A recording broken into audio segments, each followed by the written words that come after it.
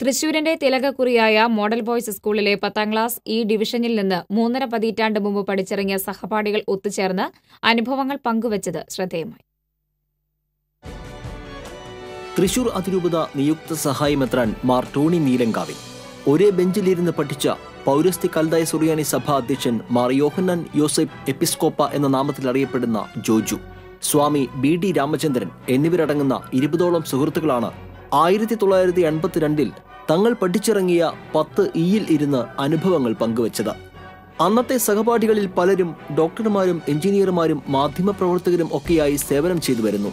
അന്ന് 10ാം ക്ലാസ് ബാച്ചിലെ നാടകത്തിൽ വൈദികനായി അഭിനയിച്ച ടോണി എന്ന ബാലൻ പിന്നീട് വൈദികനും ഇപ്പോൾ ബിഷപ്പുമായി.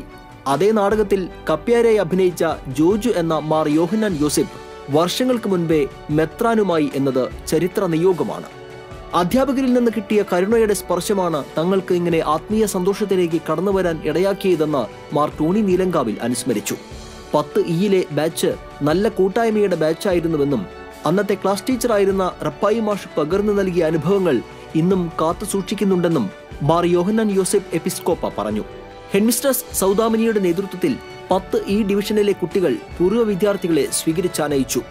82 ബാച്ചിലെ എല്ലാ കുസൃതി കുറുമ്പന്മാർക്കും സ്വാഗതമെന്ന് ഹെഡ്മാസ്റ്റർ അഭിസംബോധന ചെയ്തത് സദസ്സിൽ കൂട്ടച്ചിരി പടർത്തി. മോഡൽ ബോയ്സ് ഓൾഡ് സ്റ്റുഡൻസ് അസോസിയേഷന്റെ നേതൃത്വത്തിലായിരുന്നു സ്വീകരണം.